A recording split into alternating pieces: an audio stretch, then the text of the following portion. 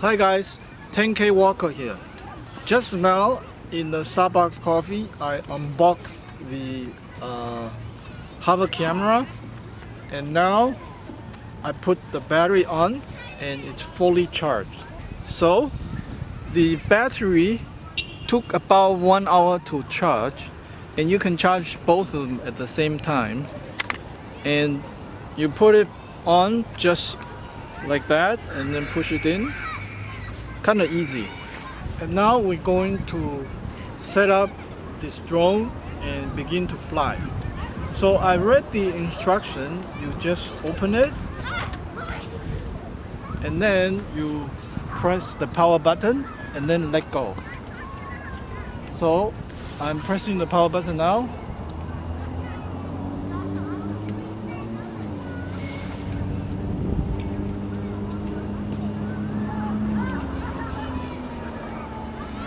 The power button is blinking, but it's not spinning. Maybe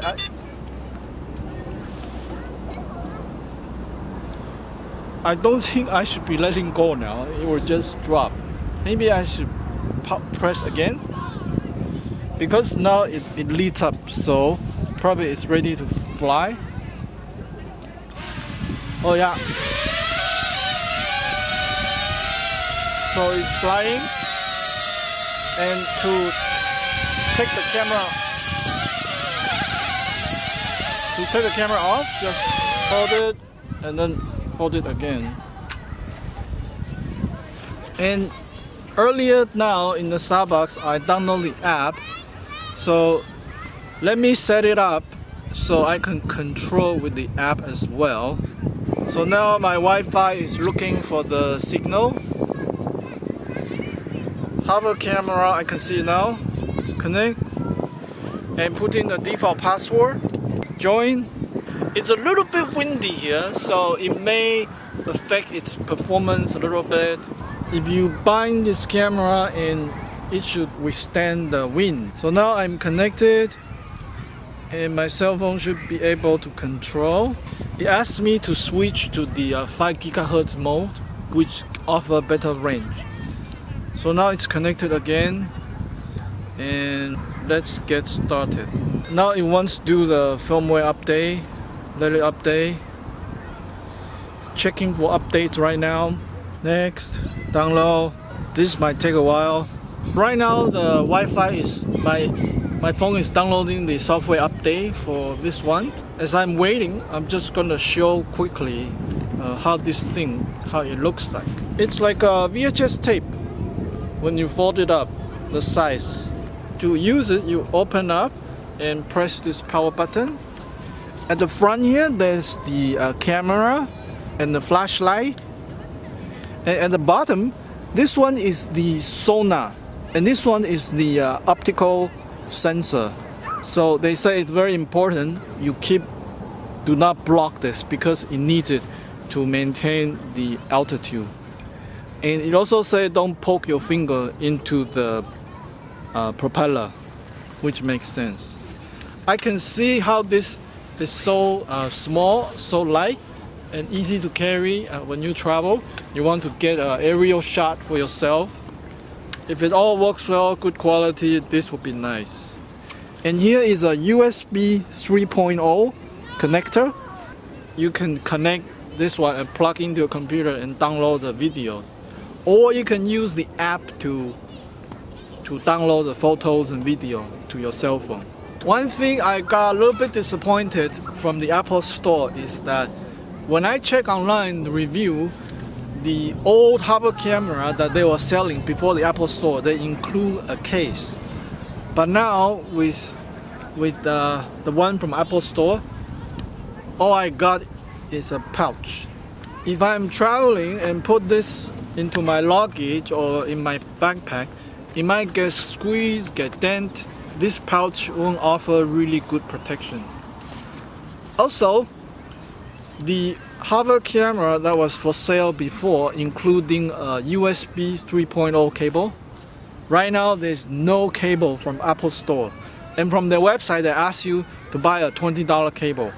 I feel you are spending over $600. You should be getting the cable for free. Hopefully, sometimes in the future they can correct that to give all the customer cable USB 3.0 that's included. Just finished the downloading for the firmware, and right now it's updating. It could take 3 to 5 minutes, and this light is flashing. It's transferring the file and installing onto the system. Just now it beeps. The firmware update is completed. I'm going to press the finish button. Now it's asking me to do the face recognition as the owner. So press the start button and then turn your face to the left and the right. So now I press the start button.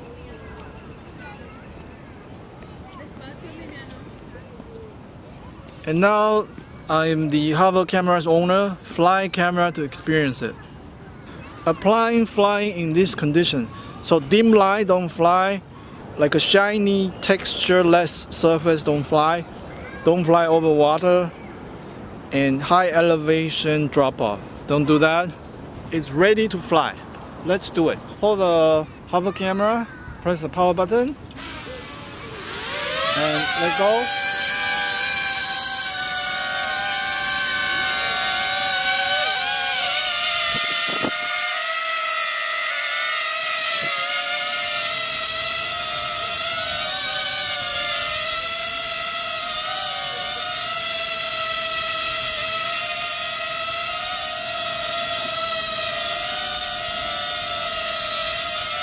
The camera cannot find the owner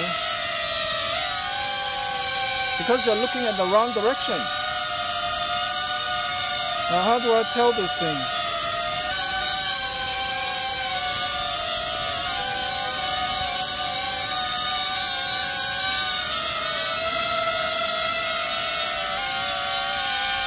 There, the owner is here. Go back a little bit. Go back.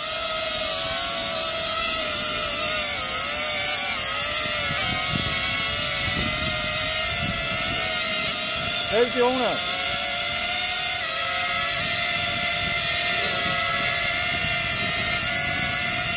Oh, now it's recording. It sees my face, and no, it just follows me automatically.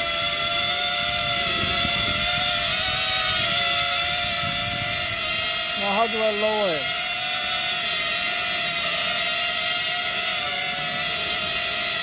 It's looking for owner by itself. Let me help you find the owner. It will start recording by itself once it finds the owner. And I guess it's all automatic, this thing. Right now is test flight number 2. This time I'm going to operate it without a cell phone. Just fly it and using the gesture to let the camera take a picture. Let's see if that works. So once again, hold the hover camera and press the power button with your middle finger. That's how they show in the tutorial. So now it's hovering and supposed to see me and begin to record video, but it's still spinning and searching for the owner. I guess it's still... Oh, you see my face, and I can see the light start flashing, the red light. And let's try the gesture, see if you take picture. Yeah. So I think that took the picture. I'm not too sure. I'm going to connect with my cell phone and find out. I'll do another shot. So maybe it took the picture, maybe it doesn't. I'm not too sure if it took the picture. Let's do a first shot, see, and then check on the phone. So maybe it did, and when you finish, you press the OK. I mean, you do the OK gesture. And then it go to green line. And take it down, press power again. And now I'm gonna check my cell phone to see if the pictures was taken correctly. So now I'm looking at the Hover app and let's see if the new picture. I see a video and okay, supposed to have pictures, but I don't know if it's. This look like a picture, but it doesn't have the V sign, so maybe it was waiting.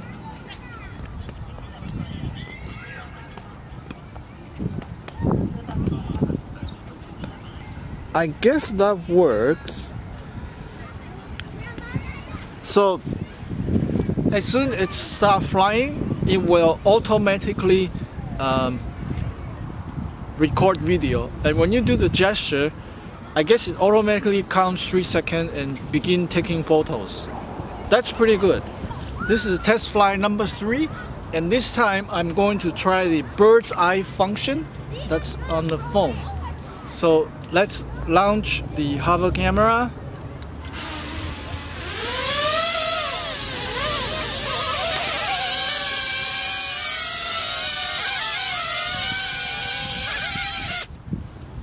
Okay, that wasn't a successful launch. When you launch this, you kind of have to look at your face because it tried to find your face. So let's do that again.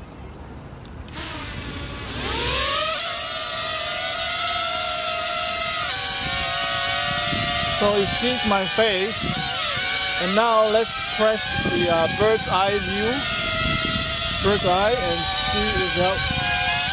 Oh.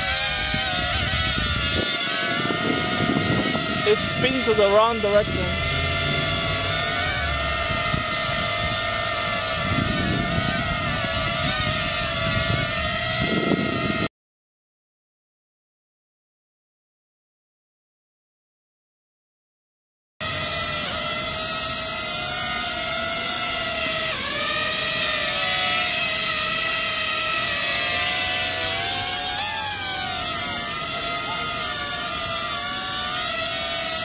Oh, to tell the camera, you put your finger in the middle, then it'll tell, go up and down. I got it. So tell the camera down, going up higher, going up higher. Okay, that's the bird's eye view. Take picture.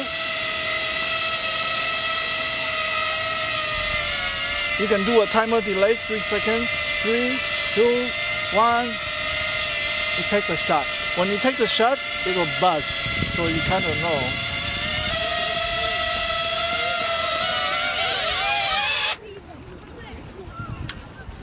So, it's not bad. Fairly easy to operate.